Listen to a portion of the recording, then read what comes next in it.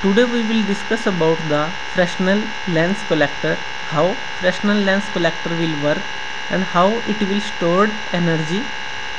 Firstly we will discuss about the parts of the Fresnel lens collector. We have a Fresnel lens, this is a Fresnel lens and this is a blackened pipe. This Fresnel lens will concentrate the radiation on the same point. And how it will work, now we see the animation.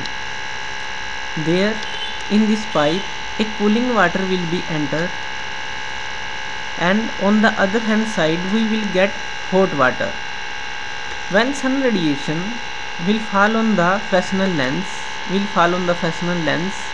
then they will be concentrated at a same point, and a mixture of these rays will be collected and strike on the hot pipe surface.